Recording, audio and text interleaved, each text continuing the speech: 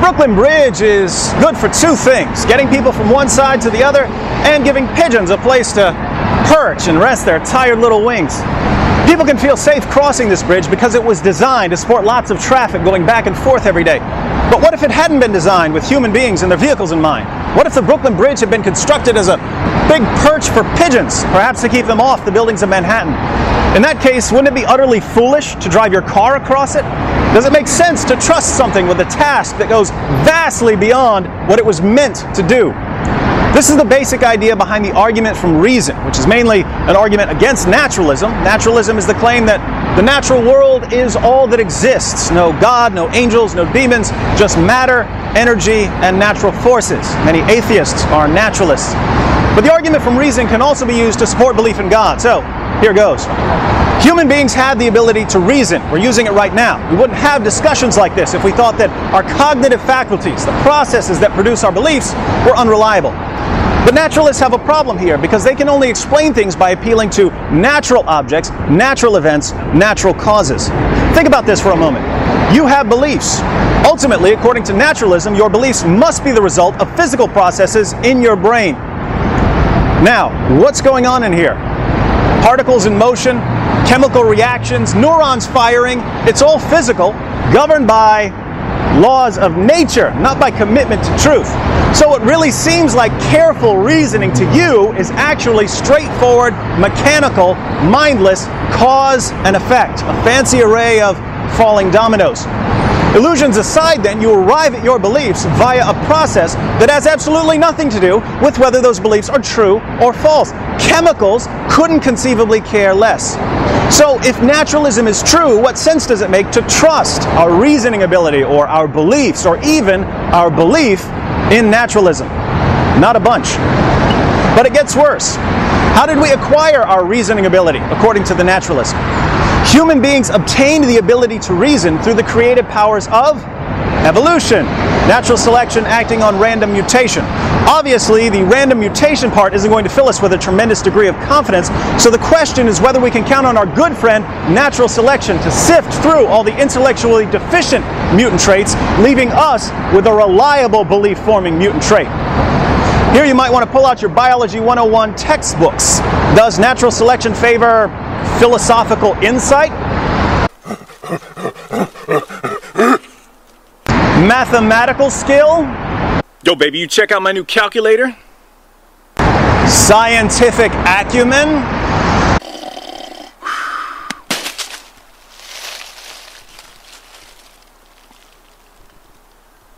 Stupid apple! Of course not. Natural selection favors traits that help organisms survive and reproduce. So if human reason evolved, it's either because it helped us survive and reproduce, or it's a complete biological accident.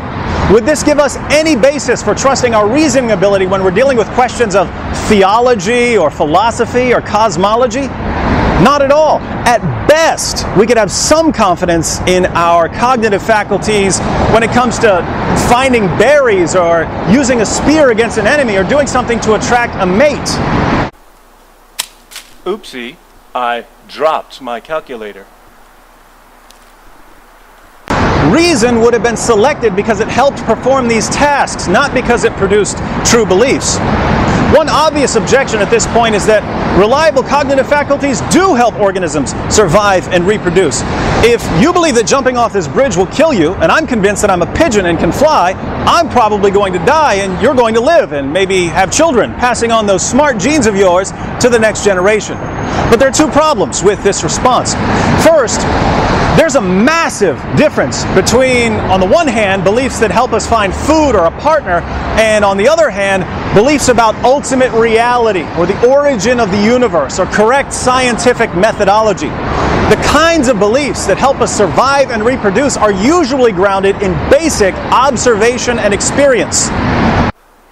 My friend Thag died eating these berries, so I won't eat them! But even the lower mammals can do that. When a mouse sees his buddy stuck to a glue trap, he learns to avoid glue traps. Does this suggest in any way that rodents are capable of metaphysics or epistemology or ethics?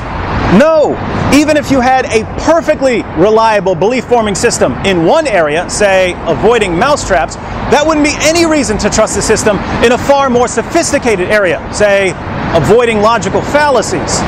My friend Thag died committing the fallacy of denying the antecedent, so I won't commit it! Second, when it comes to survival and reproduction, false beliefs can often be just as effective as true beliefs. If you believe that jumping off this bridge will kill you, and I'm convinced that I'm a pigeon who can't fly because my wings have been cursed by the flying spaghetti monster, we both avoid the edge and we both survive.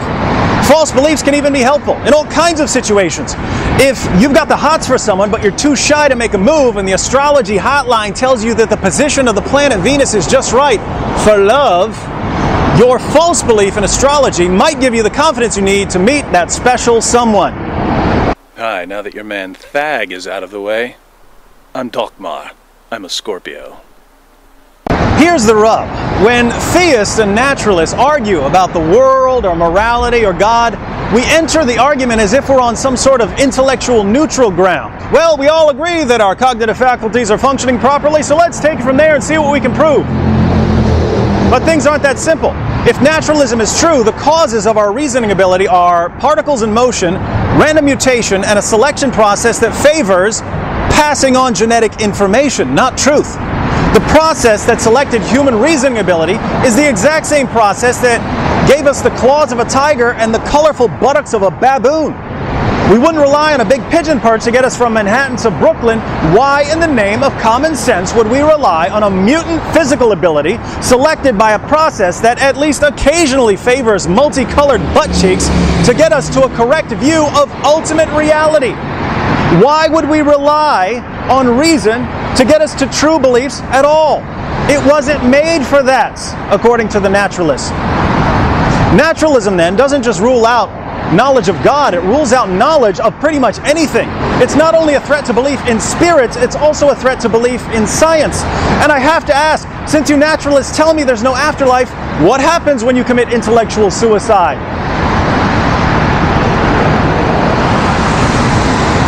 It's a long way down, so before you take that swan dive off the bridge of rationality, plummeting to your untimely intellectual demise, let me share with you an artifact recently discovered in my sock drawer.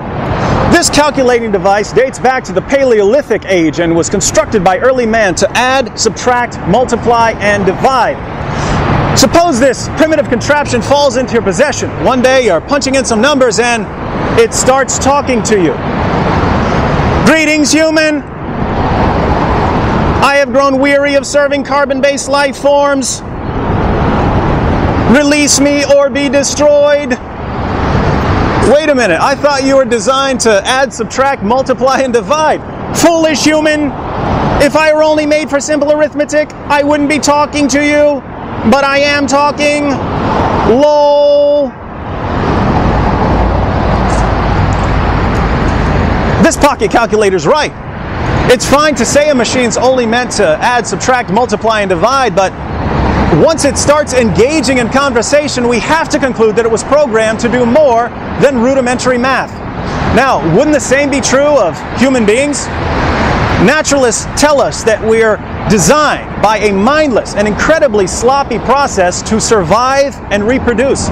Biologist Richard Dawkins calls human beings machines for propagating DNA. Of course, this means that Dawkins, according to his own worldview, is a machine for propagating DNA who's made it his life's quest to convince other machines for propagating DNA that they're only machines for propagating DNA. Like bacteria. Notice that Dawkins finds his work incredibly meaningful. It's good for DNA propagating machines to have true beliefs rather than false beliefs. So we have moral values and a moral law.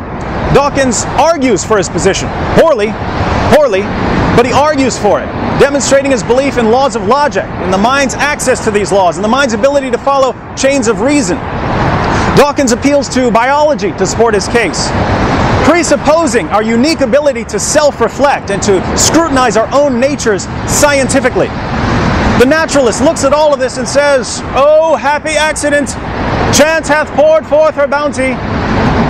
But we've already seen that this sort of blind faith in naturalism completely undermines any confidence in our human reasoning ability, and therefore undermines any confidence in what reason produces, namely our beliefs, including our belief in naturalism. So if we take naturalism seriously, we can't take naturalism seriously. Behold the incredible self-destructing worldview. There is an alternative, however. Christians believe we are created in the image of God with the ability to learn about everything up to and including our Creator. Does this give us a basis for trusting our reasoning ability? Absolutely. Our cognitive faculties aren't simply the product of natural selection acting on random mutation, and they serve a greater purpose than finding food. In other words, our ability to reason about ourselves and the world and God makes perfect sense on my worldview, but it makes no sense on naturalism. We can continue arguing about the existence of God all day long then, but a little reflection shows that in arguing about anything, we've already come down on the side of theism. Of course, you naturalists are free to suppress the truth. You can continue pretending that your worldview allows things like logical laws or objective moral values or reliable cognitive faculties. You can keep borrowing beliefs and concepts from my worldview that your own worldview just can't support. You can even go on using your mutant berry finding ability to convince yourselves that the natural world is all that exists. But if you really buy that, I've got a lovely bridge I'd like to sell you.